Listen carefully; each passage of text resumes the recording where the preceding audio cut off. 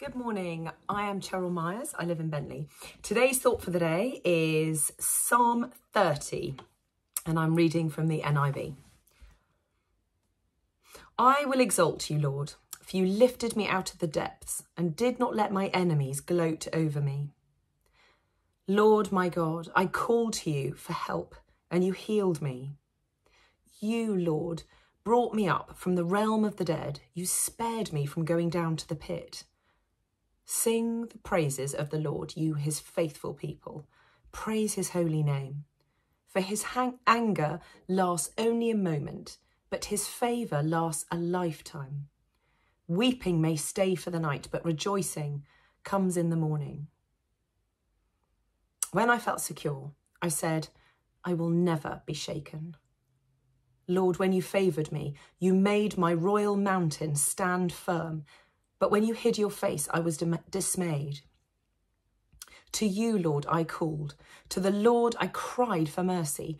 What is gained if I am silenced? If I go down to the pit, will the dust praise you? Will it proclaim your faithfulness? Hear, Lord, and be merciful to me. Lord, be my help.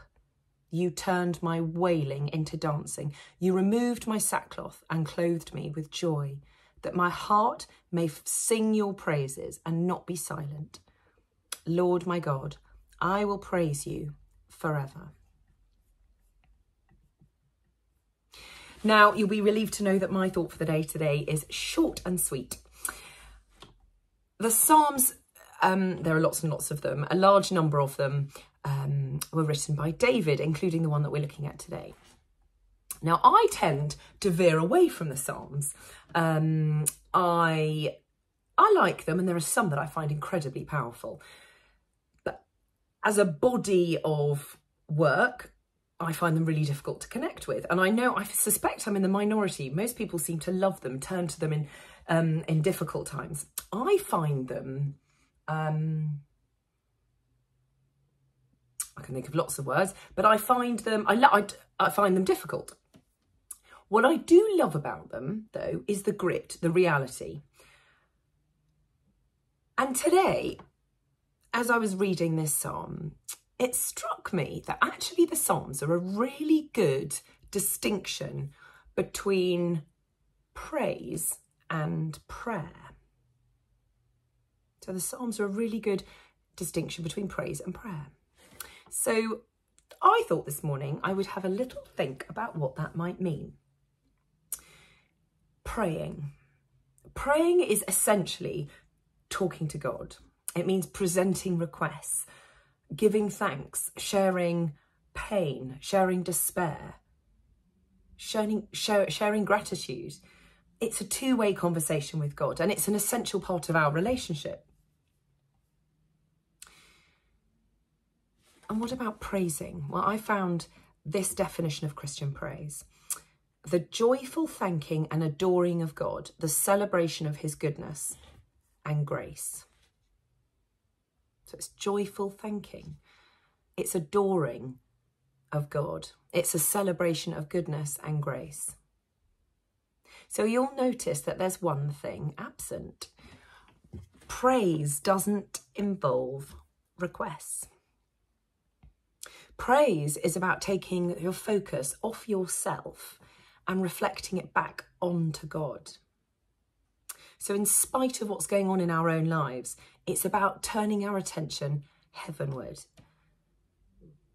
As a result of sin in the creation story, our attention then turned inwards. There's that powerful moment where Adam suddenly realises he's naked. He's suddenly inward focused. He's aware of himself.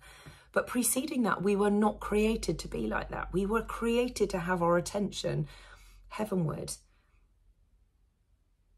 And so praise is about turning to God and exhaling, even in the middle of the most difficult circumstances.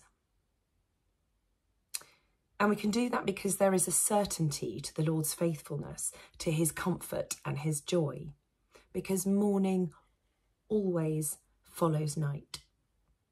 Praising is about keeping your focus on God, because God says he will see you right through, even if that means bringing you home. he'll bring you home safely. And praise brings us to a place of humility, because when we give our attention to the one and only person who's truly able, we turn it away from all other things. And what we can see in this psalm today, in Psalm 30, is that David is rejoicing, even though he's been through great trials and times of difficulty. And so here comes the question. Are you praising or are you praying? Are you praising or are you praying? I can answer that only for myself and say that I have a tendency to pray. I pray a lot.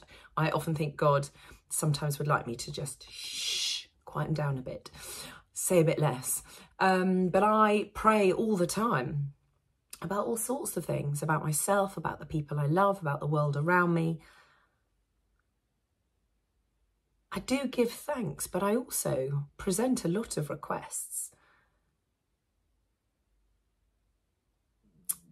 Today, I feel challenged to think that I need to praise more, not just worshipping in my kitchen when I'm cooking another rather bland supper for my children,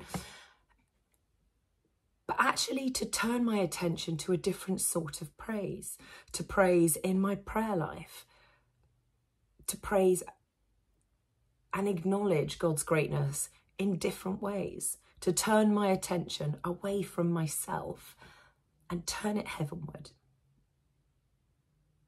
So my prayer today is that each and every one of us would be a people of praise. Amen.